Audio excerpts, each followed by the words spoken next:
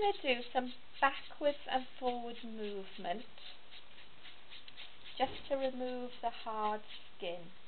Okay, just feel around with your thumb or your fingers, and you should feel the skin becoming quite smooth.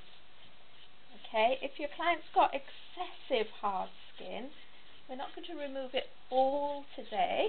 We're going to give her some aftercare advice to maybe work on it herself at home with a rasp or a pumice stone, and to moisturise as well.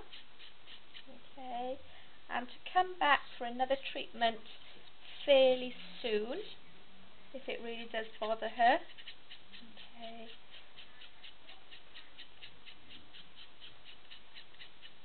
Okay, with our rasp we're only working on areas of hard skin. If you go anywhere where it's soft skin, say into the arch there, that can be really, really uncomfortable. And there's no need to do it. You might cause a little bit of an abrasion on the foot. Just here, on the ball of the foot, some people can get calluses there as well, particularly if they've been wearing high heels and their toes have been trying to grab like that. Not me. No? No high heels? No. Okay, That's just a little bit there.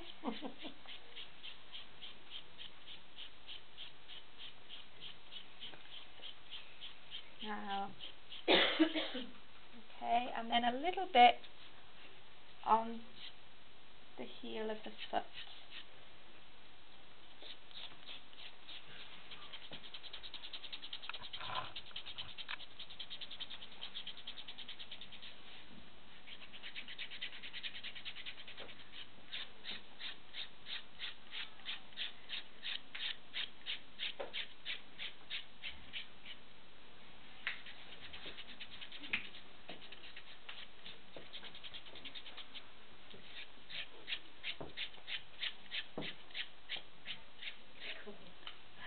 I know.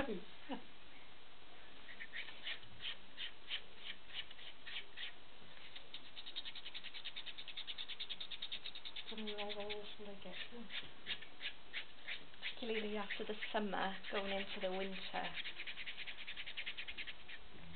And when you've got spectators when you're in the shower in the morning, the kids have to come in.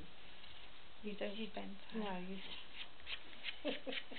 Okay, after we've removed our hard skin, we're just going to wrap that foot up in a towel.